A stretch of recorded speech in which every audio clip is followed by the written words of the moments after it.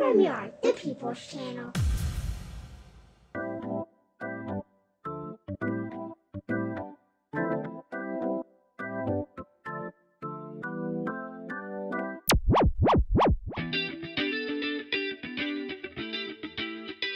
Greetings football from Yard Massive. The Reggae Girlz run in the World Cup has concluded in Melbourne, Australia, where the team fell to a 1-0 margin to Colombia. Catalina Uzme scored a well-executed goal, breaching Jamaica's defense for the first time during the tournament.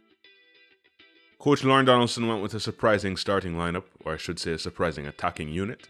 Rebecca Spencer was in goal, the Swaby sisters were in central defense, along with Den Blackwood and Tierney Wilshire.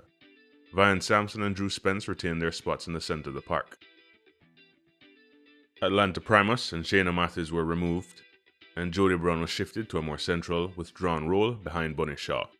Trudy Carter took Brown's spot on the left flank, and Kiki Van Zenten got her first minutes of the tournament on the right, while Bunny Shaw led the line. There were some encouraging signs early, but overall Donaldson's changes were ineffective, and once Colombia settled into the game, about midway through the first half, they always looked the better team. Donaldson brought on Atlanta Primus at halftime and subsequently added Tiffany Cameron, Shayna Matthews, Cameron Simmons, and Peyton McNamara.